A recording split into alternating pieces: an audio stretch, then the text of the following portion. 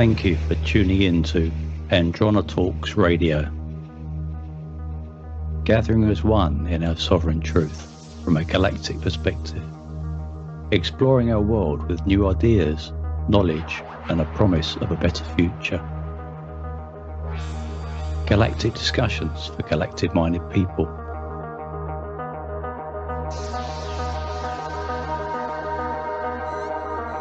Andronetalks.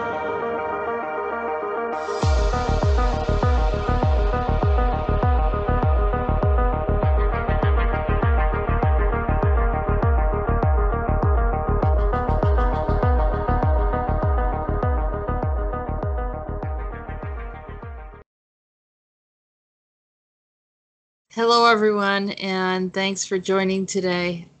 This has to do with the video or the regression that I did with Jennifer, which was number 4.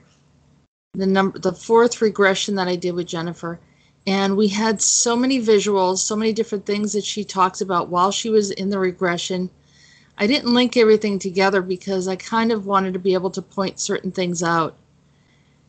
So the beginning of her regression, she starts with a girl by the name of Lydia carrying a red purse. So stay with me here. This was the first picture that I have, Lydia the Tattooed Lady. I couldn't help but think about this song and, you know, how there's something kind of, all these different things happen because she has this tattoo or this mark and or multiple tattoos.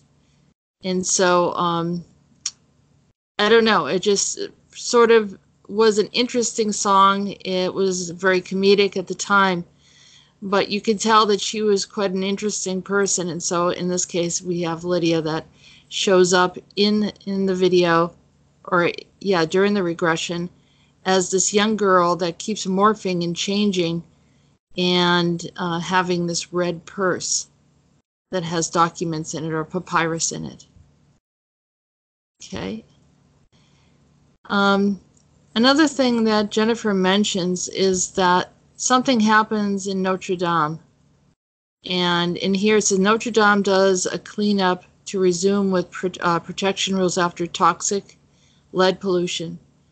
She said that during the regression that there was some kind of toxic fumes coming out, and it was making the children sick. So here it is. This is August 2nd, 2019.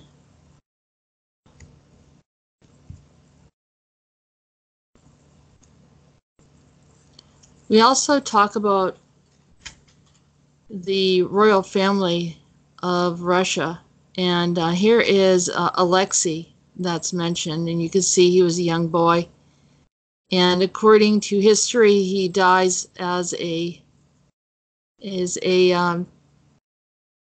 from the Bolsheviks when they take over the country.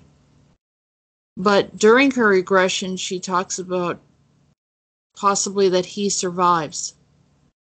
I found that this gentleman right here, Serge Alexei, who's supposed to be also a relative of the family, but I found that his facial structures were very, very similar, and it made me think, even like the eyes, the mouth, the nose, could that be him, older? Could he be the time traveler? It's just an idea. I have no proof. It's mere speculation at this point, but something to think about with what she was saying. There it is again. Okay, she talked about a serpentine gallery and our sheikh. She kept bringing that up. And there was also a shook that someone sent me regarding, I don't know, it was Mortal Kombat or something. But it was a fusion of organic matter and some kind of technology or AI.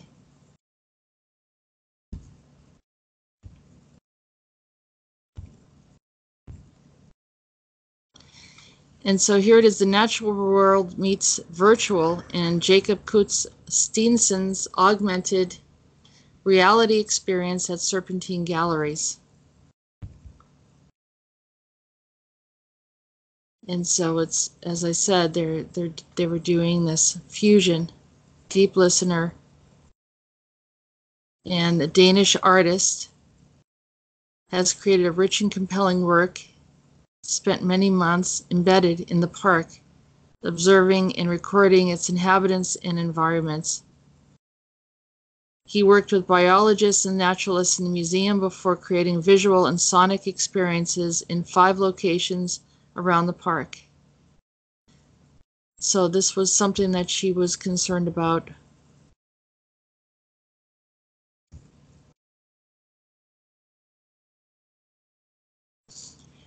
This is the video that talks about the red paint, red ochre, and the peopling of the Americas. And so we're going to have links for all of these. And by looking at this video, you'll hear the story about how they put this red paint on the inside in the burial chamber. And they also had a ceremonial section where they show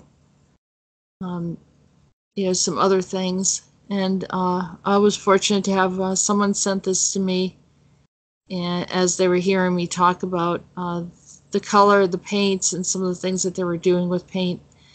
And it's extremely helpful.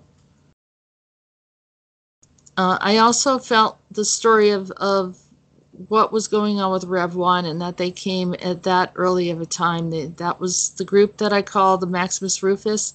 And if you don't know what I'm talking about, it's in the Andronetalks transmissions, where a group of the earlier pre-Adamic race figures out time travel, and they actually jump into this second revolution of humanity after the flood. And they show up in Rome, and there's a historical account of them being in Rome. They see these ocean or water or boat people. I'm trying to remember what they called them. The Romans see them come to the shore, and then they just go right into battle, so they never really know their origin. And this is what I was told is called the Maximus Rufus. And so the type of behavior ceremonies, the use of the paint, and she talked about the radioactive components the material that came out of this, and that was actually making people sick. You also see the red paint is in South America too, I think, in some of the temples.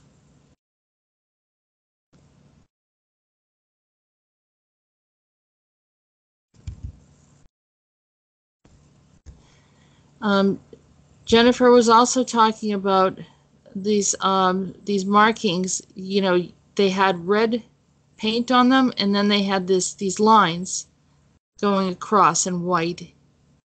I immediately thought about Shiva, and I know that this is probably an old practice. I don't actually know what the meaning of it is and why they did that, but that was just one example. So we talk about the purses, and then I mentioned the strange occurrences where you're seeing these handbags. What did the gods carry in the handbags? And I believe this is what Jennifer was looking at, and only a more modern version of it. And here they are. I mean, you see them everywhere. Here they are. All different types of groups that visited the planet seem to have them. So, and the question is, well, what is it about these purses? What are they carrying in there? So it looks like there was codes, materials, things that needed to come in, or they brought into the planet for some purpose or another. And obviously, if it goes into the wrong hands, look what happens. So Jennifer also mentions the Teletubbies. And I couldn't help but think about here's the red purse again. Which is really strange.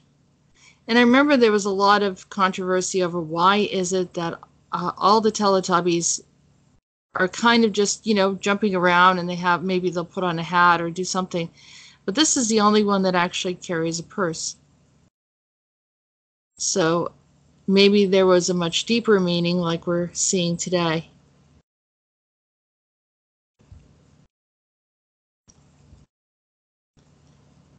The last image is the Arkenstone that she was talking about, is this beautiful stone that was given and that could be misused, and it was given by the Lyrans and the Rainbow Children.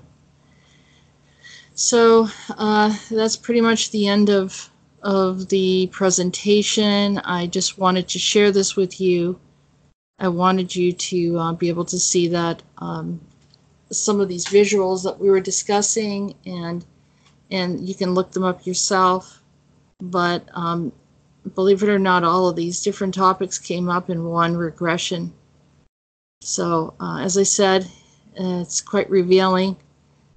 But here it is. We will have the links on there so you can view them yourself.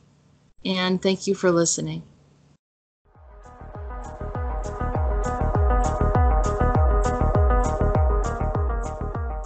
You have been listening to Andronetalks Radio.